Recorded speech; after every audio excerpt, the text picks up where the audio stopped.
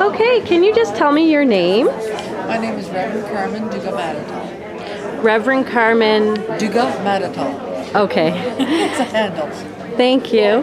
And can you just tell me what you've organized for the public today? What we have here is a psychic fair.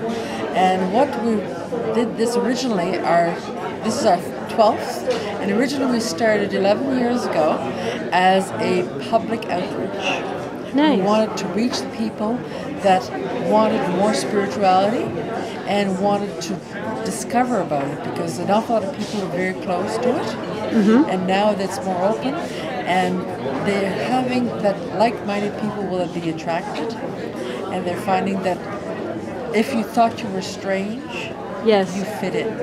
Oh, nice. You fit in perfectly. So can you just tell me the title of your organization? It's the Spiritual Science Fellowship and HRM. Okay. And how many vendors do you have here today? Today we have 13 vendors. We have 12 readers tables. Yep. We had 8 speakers. Yep. And 2 psychic demonstrations. Nice. And how was the turnout? The turnout was phenomenal. Oh, great. We did very good because the word of mouth, and because it's also our 12th one. Yes. We found people are waiting for us because they know us. Yes. And we're slightly different from the other ones because there is no competition. Okay. Everybody we found, because we start our fair with an opening prayer. Yes.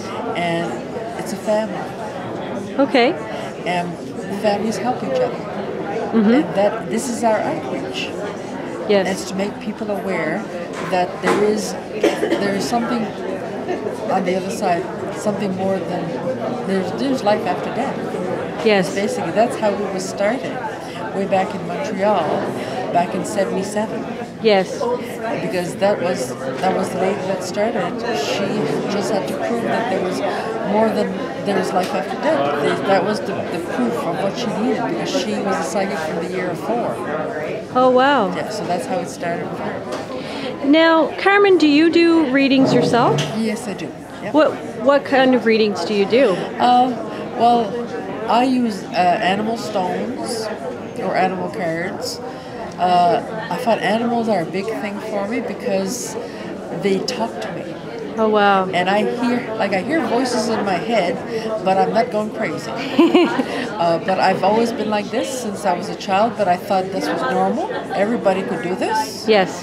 And when I took classes to develop my psychic abilities 20 years ago, I couldn't figure out, I figured I can't do this because I don't hear anything different. And then finally, it just dawned on me, that's always been with me. I didn't realize. So you took it for granted, kind of. Yes, I thought everybody has this, which everybody does in different levels. Yes. But I didn't realize that it was natural. And for when I do readings, most of my readings will come as guidance. Okay. They'll have guidance for different issues, or usually it's your spirit guides or your teachers, or even the angels. Yes. They will come and they want you to listen. They can give advice and guidance, because most of the time we don't listen. Yes. It comes to us. So by this way, when it comes from somebody else, it's almost like confirmation. Yes. That it actually is the truth. And that's when they listen. And if somebody, like sometimes I'll have departed loved ones that'll come in. Okay. And that's the mediumship part of it. But I don't go out looking for mediumship. Yes. If it's needed, they will come in. Okay. Because you can't really boss them around. I understand. Yeah. Nice. Is there anything else you'd like to say about what you've done to organize this event, or anything at all? Well, what we have a Sunday service every week at the Universalist Unitarian Church, which is 5500 English Street in Halifax. Okay. We have it at 7 p.m. on the Sunday. And that is what we have. Usually we have some singing. We have a meditation is always part of it. We read principles which just say what we're all about, Yes. and what we try to live our lives by. And there's usually a lecture, something spiritual, something uplifting. And then we have messages from Spirit. Nice. And we have people that will just deliver messages, and it's almost like a family. And after that, we join for coffee and tea after, and just socialize. And most of the people that come, they said they feel they're not being judged, and they feel they can be themselves. Nice. Because most people, like if you're involved with this, most of the people will say, people think we're strange. But they realize they're not the strange ones. Because Yes. we're all the same. And this is the place that they're allowed to be who they are. Because that's something that if we could change anything in the world, that we would try to change people's minds as to realizing everybody is a brother and sister.